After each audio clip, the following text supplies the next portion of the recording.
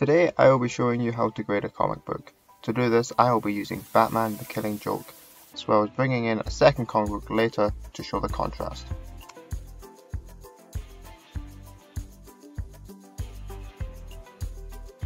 The areas I will be discussing will remain the same for all comics, so it doesn't matter if you don't own this one, as you can use any comic in your collection.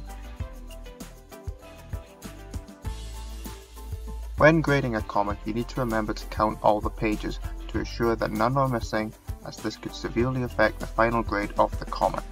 Then you want to do what is called a restoration check.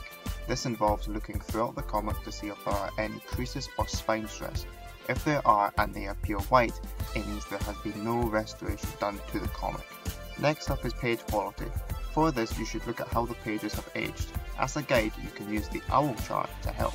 Now we're going to move on to spine damage. As you can tell, this comic has a case around it, which means that most spine damage won't actually be visible. However, if we take that off and look at the inside, you can see that the spine remains clean and undamaged.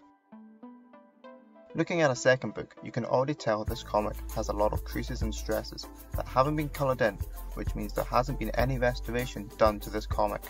This will knock its score down to a 7.5.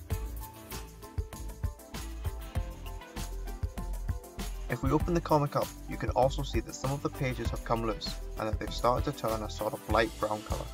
This causes the comic score to get subtracted down to 6.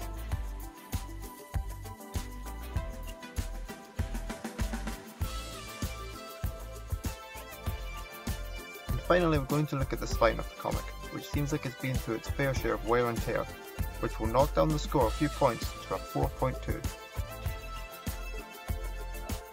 At the end of this, I'm going to mark Batman the Killing Joke as a 10 and Batman the Brave and the Bold as a 4.2 due to its spine damage, page quality and the lack of any restoration.